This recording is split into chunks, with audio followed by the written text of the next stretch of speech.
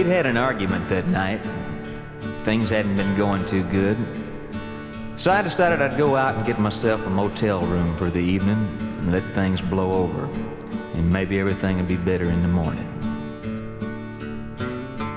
I checked in the motel room and smelled that musty smell, and wondered at the stories those old dirty walls could tell. I guess I was so down I temporarily lost my mind. I started talking to the headboard in room 269.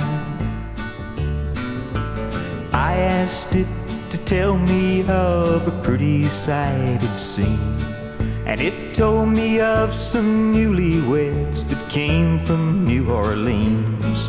They laughed and loved and planned their life right there where I was lying, and everything was happy in room 269.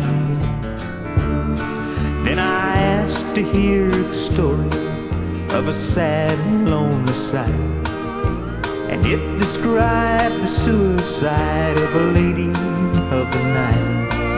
Her pride was gone and all alone she lay there gladly died, confessing to the headboard in room 269. I reached up to dim the light, and as I leaned my head, I saw something shining on the floor beside the bed. Then I realized the saddest story there was really mine, 'cause I found my darling's bracelet in room 269.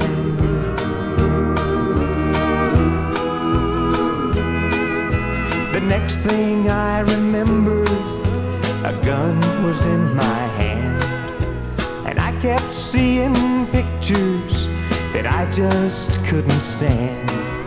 Then I was standing over her, and as she lay there dying, I said, I found your bracelet in room 269.